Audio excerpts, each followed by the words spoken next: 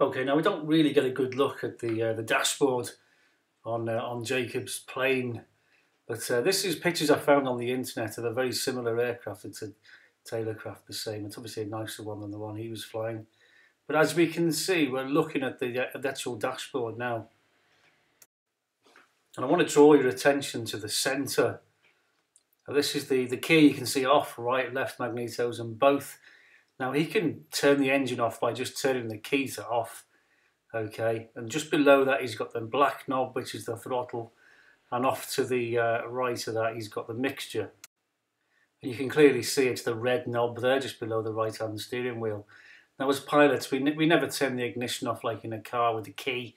We actually pull that red knob all the way towards us, and that will cut the fuel off to the engine. So if he wanted to shut the engine down, he'd be pulling that red knob, or he'd be turning the key off, the magnetos off.